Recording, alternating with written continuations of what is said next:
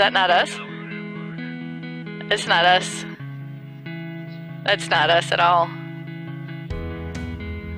That It's amazing. completely weird. Yeah. Keep an eye on that, guys. That is amazing. It's like its own, created like an underwater tornado. I've never seen that before.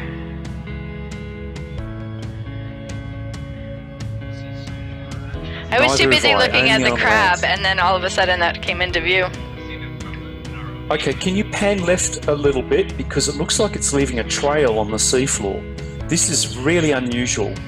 There's such a thing called benthic storms, but nothing like, it's kind of at a broader level, not like, this is like a benthic tornado. It is actually leaving a trail on the seafloor. It did for the little bit when it started. Strange. Yeah, keep an eye on it. Let's see if it dissipates. Here in Australia we have, large tornadoes are unusual, but we have these small ones, devil winds or will-o-wisp, whatever you want to call them. There's lots of different sort of colloquial names.